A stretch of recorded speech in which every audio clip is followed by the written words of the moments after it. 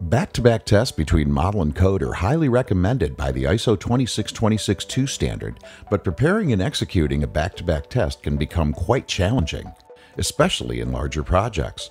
Not only is it difficult to build up enough test data to ensure completeness, but also the execution in comparison between the model and code is often not intuitive or efficient. BTC EmbeddedPlatform manages this challenge automatically with 100% completeness and 0% manual effort. In this example, we've already opened up a test project that contains a Simulink model, the auto-generated code, and a set of automatically generated tests. So let's now create a back-to-back test. In this dialog, we can select the test data that will be applied on our system under test, as well as the execution levels we want to compare. The test data will then be applied on both levels in order to judge whether or not the two instances behave the same.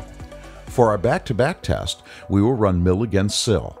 If needed, it's also possible to define certain tolerances to consider for later comparison. When the tool detects deviations during the back-to-back test, it will automatically display them.